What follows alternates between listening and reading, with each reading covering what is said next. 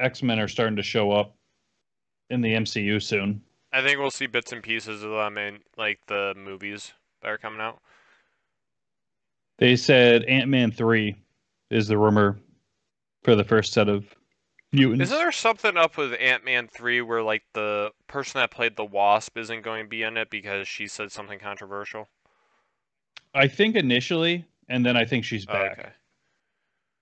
I think that was the initial got fired, rehired. Did you see the costumes they're making Disney employees wear for Avengers Land? No. I would try and I'm trying to think of what they call it. I would just type in Disney World at Marvel Land or something, see if it pops up. Avengers Land. The Avengers Campus? Yeah, that's the one.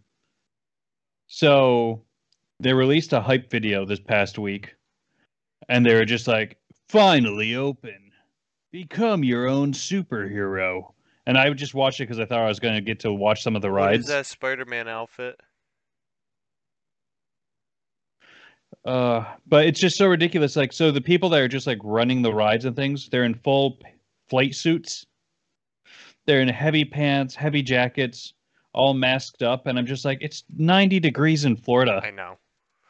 You can't give these shield agents shorts. Well, it doesn't. That doesn't even matter because I have a hard time finding like pictures on here, but like they have to cover up all tattoos they have. So if you're like have a sleeve of tattoos, you have to wear a Yeah, long sleeve shirt when you're there.